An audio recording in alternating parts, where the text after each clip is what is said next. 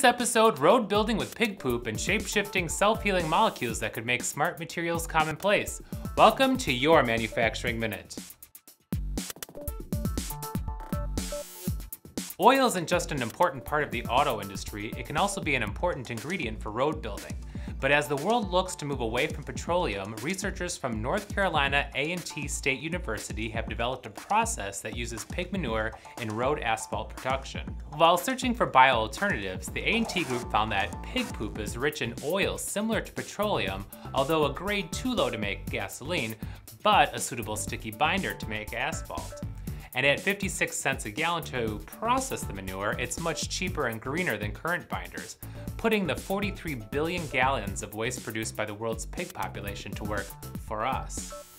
If you're concerned about the smell, the swiney smell is filtered out during processing and the dry matter left over can be used as fertilizer.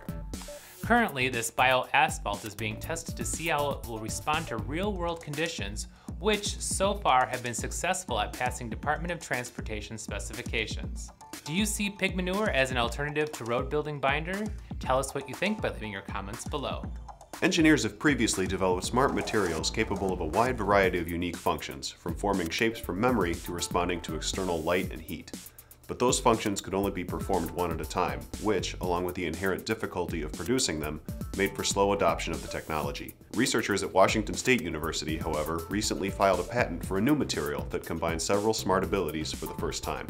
Their material, comprised of long-chain molecules called liquid crystalline networks, can change shape by reacting to light or heat, and assemble, disassemble, and even heal itself. Researchers showed that scratching the surface with a razor blade could simply be repaired by applying ultraviolet light. Scientists believe the material could harbor a wide range of potential applications for smart materials, from actuators and drug delivery systems to solar panels and satellites. Which other products could be improved using smart materials? Tell us what you think by leaving your comments below. Well, that's all the time we have today, but tune in every Tuesday and Thursday for your next Manufacturing Minute.